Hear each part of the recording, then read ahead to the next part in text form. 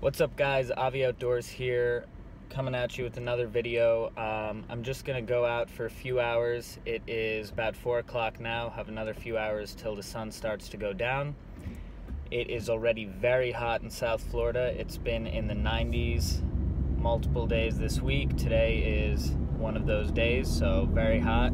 Not looking forward to that so much, and as well as the fishing is gonna be a little bit slower, but I'm going to try to fish around the shaded areas. Hopefully there will be some big bass hanging around there. Might be able to get one on. Anyways, let's get after it. See you guys there. Alright guys, made it to the location. Now I just have a nice, very, very long walk until we get where we need to go. I saw on Google Maps, I saw a few little patches where it looks really shady. There's some nice hydrilla and lily pads, so I thought that maybe we'd have some nice bass hanging out in there. We're gonna try it out. Might get completely skunked, might not. See you guys when we're out there.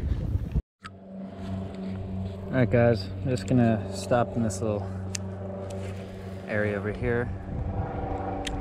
Throwing in a Senko green pumpkin. Just rigged weightless.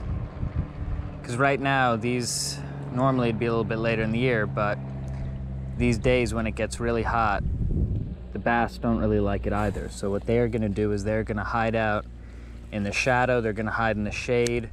They're not really in the mood to eat as well as they normally would be.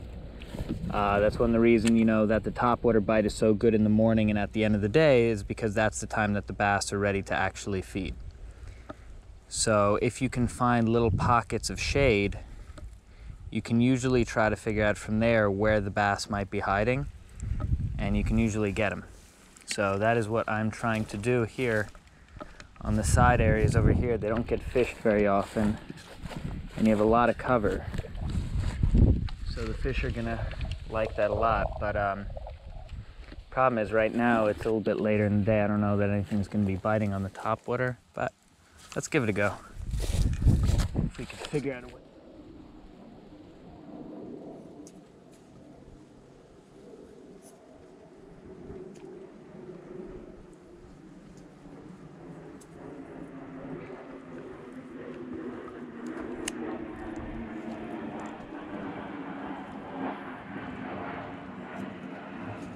Oh, something just took it. There we go. There we go. All right, so I wasn't saying anything because it was making a lot of noise, already stepping on this big metal gate. I saw a bass down in there. Threw the worm in, he slammed it. So yeah, so like I was saying, these bass, you know, they're sticking to the cover. It's hot. They don't want to be hot either. Sticking in the cooler areas. And yeah, finesse pulled him out. Nice little guy, not the biggest, but now we know we're here and they're biting. Let's get some more. All right, let's see if we could reuse this worm.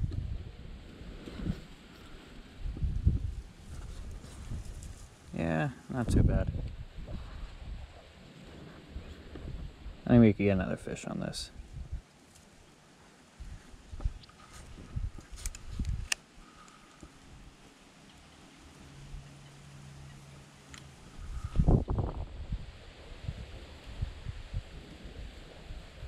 Oh, freaking flipped him out of there. So I guess we found where the fish are biting. Maybe we can start pulling out some bigger ones.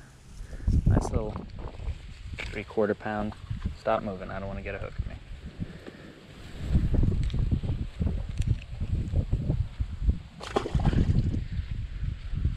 He was a little smaller than the last guy we had, and this worm is torn up. I'm gonna go ahead and re-rig that, and I'll see you guys. Actually, I'm gonna go ahead and show you guys what I'm using. I'm using Strike King.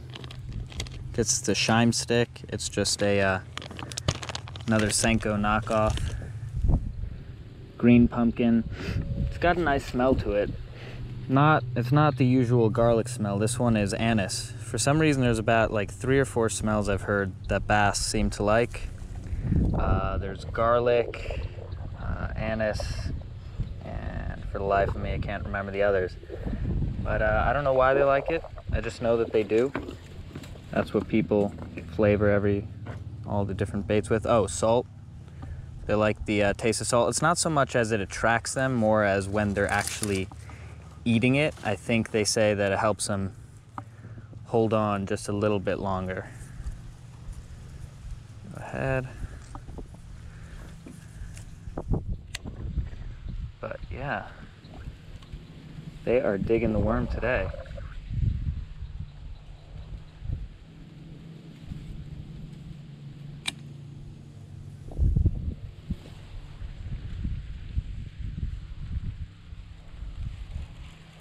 Get out of there.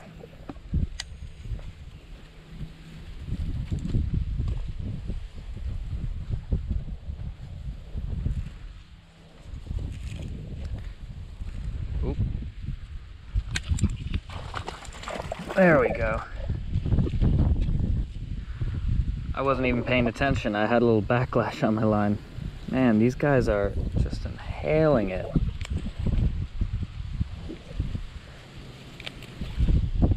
Is this the same fish?